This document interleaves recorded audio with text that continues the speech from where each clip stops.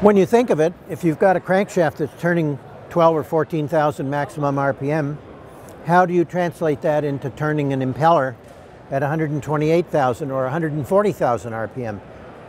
That little impeller there is about 70 millimeters in diameter, and yet it's turning so fast that its outer edge is moving at 1,500 feet a second. Well, you gear it up.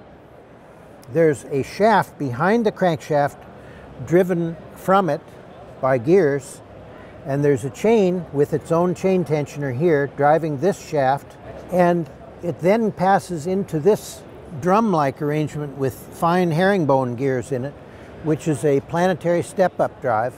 And all of this material is lubricated by oil jets to make sure that nothing runs dry at that rather considerable RPM.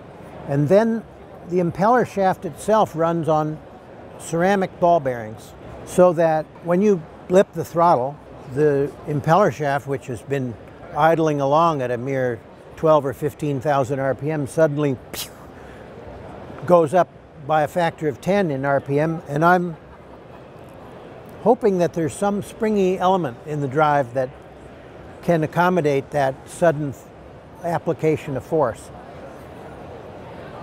They're very proud of this thing. One of the things that they're most proud of, but which they've almost said nothing about, is how they keep an engine making this much power from detonating or knocking.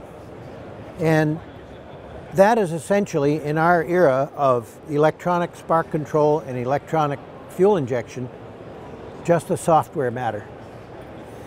And they say that they have layers of detonation control in this engine. And I'm hoping in the days and weeks to come that they'll actually tell us about it, because I think it's going to be very interesting.